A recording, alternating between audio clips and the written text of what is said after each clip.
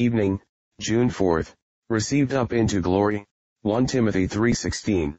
We have seen our well-beloved Lord in the days of his flesh, humiliated and sore vexed, for he was despised and rejected of men, a man of sorrows, and acquainted with grief. He whose brightness is as the morning, wore the sackcloth of sorrow as his daily dress, shame was his mantle, and reproach was his vesture.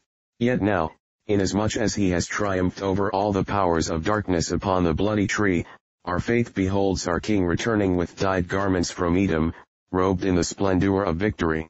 How glorious must he have been in the eyes of seraphs, when a cloud received him out of mortal sight, and he ascended up to heaven. Now he wears the glory which he had with God or ever the earth was, and yet another glory above all that which he has well earned in the fight against sin, death, and hell. As victor he wears the illustrious crown. Hark how the song swells high!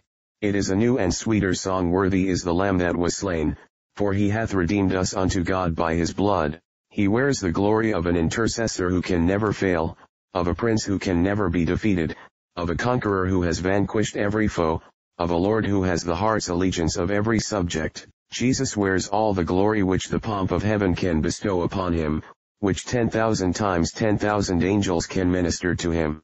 You cannot with your utmost stretch of imagination conceive his exceeding greatness, yet there will be a further revelation of it when he shall descend from heaven in great power, with all the holy angels. Then shall he sit upon the throne of his glory. Oh, the splendor of that glory!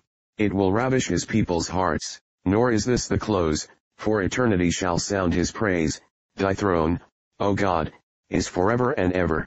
Reader, if you would joy in Christ's glory hereafter, he must be glorious in your sight now. Is he so?